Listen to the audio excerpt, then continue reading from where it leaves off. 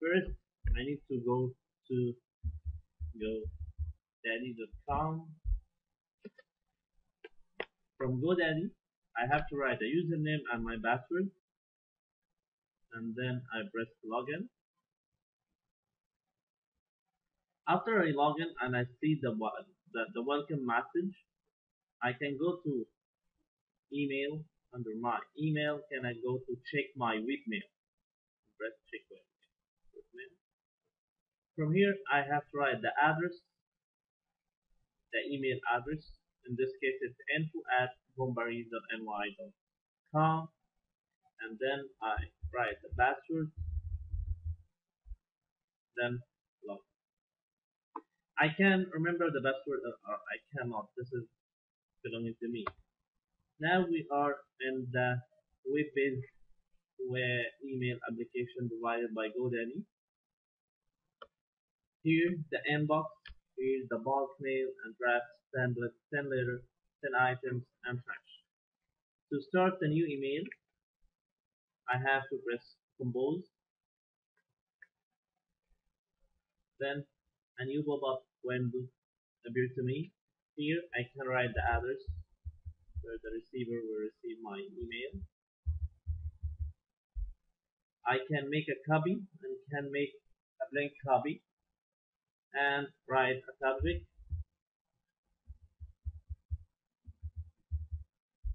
I can make a priority for this email as high or normal or low.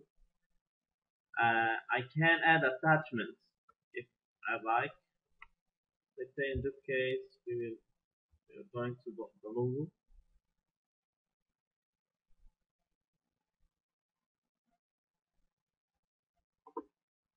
Here I can write a message. Hello, please find my attached file.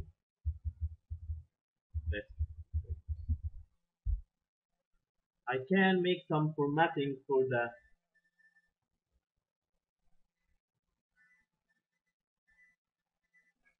I can do some formatting for my text message, as I can highlight hello and can change the formatting as change the font.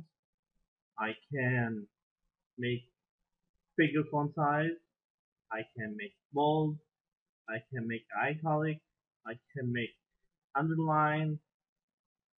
Whatever. This is the formatting toolbar I can use. After I finish my messages, I finish everything and I'm ready to send, I can press send. Or sometimes, this is the send. Sometimes I need to write a message and after a while bit I can make some editing on it. For that I can make save. I can save my message. So that it's time to say send. Hey, this message has been sent. Let's make sure to yes, it's sent because it's sent the items. This is the email we send the message to. This is the subject, and this is the date and the size of the message. I can press check email to see if I received a new email or something like that. I can make some enhancement for address book as I can book context. I can make a distribution list. I can add quick context. I can make settings. I can use my tools. I can read more about that from the help section.